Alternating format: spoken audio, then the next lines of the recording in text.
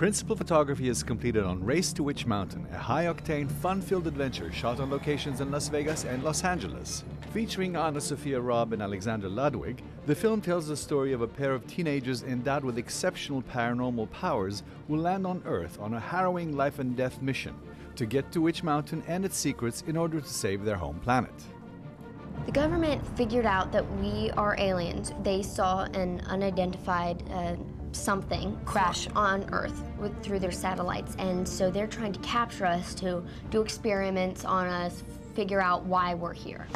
International box office star Dwayne Johnson plays Jack Bruno, a down-on-his-luck Las Vegas taxi driver whose life is forever changed when he picks up the two fugitives. Right away, in Jack Bruno's mind, it's like, okay, these kids have a wad full of cash with a drop-off location in the middle of nowhere. In my book, this reads like a little chapter called Running Away.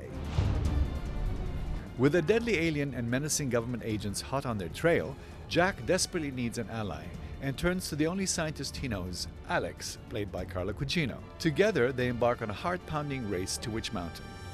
Dr. Alex Friedman, my character, is a discredited astrophysicist. Discredited only because she does believe that there's enough documentation and enough evidence that, in fact, alien life probably does exist on some level. Race to Witch Mountain is a reimagining of the 1970s Disney classic Escape to Witch Mountain. It's directed by Andy Fickman, who helmed the recent blockbuster hit The Game Plan, which also starred Dwayne Johnson. In Escape to Witch Mountain, the original movie in '75, which I loved, Witch Mountain was like a hill and there was like a tree, and that was about it. That was Witch Mountain. When we started talking about doing my version of Witch Mountain, I said I'd happily do it, but I want to go inside the mountain. Race to Witch Mountain marks Dwayne Johnson's return to the adventure genre. It's a fun, fast-paced thrill ride that promises to be one of 2009's most exciting big-screen adventures.